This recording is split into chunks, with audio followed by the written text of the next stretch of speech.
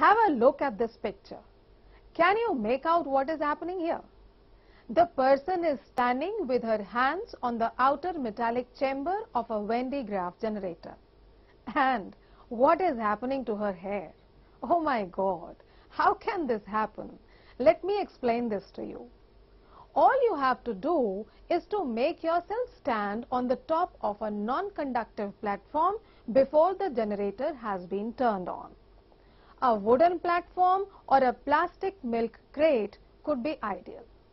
Now place a hand on the crown of the generator.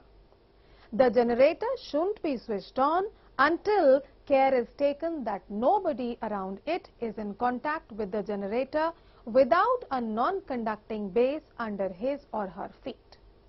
Then turn on the generator. The person's hair will stand on ends and in every direction.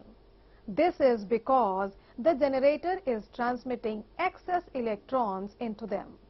Since the opposite charges attract and likes repel, so these electrons, all negatively charged, attempt to get as far away from each other as they can.